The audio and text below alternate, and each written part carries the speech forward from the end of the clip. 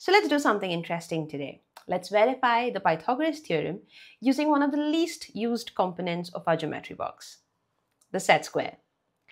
Now, the set square is basically two scales. There's a scale on this side and a scale on this side, separated by a 90-degree angle.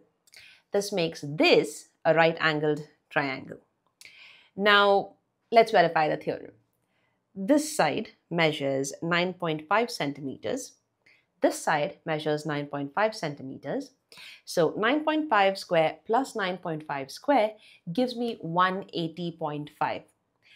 Now, that means that should be the square of this side. So if I take the square root of 180.5, it comes up to 13.45 centimeters. And yes, I did measure this and this did come out to be 13.45 centimeters. Try it out yourself. I have Camlin, but you could really do this with any set square.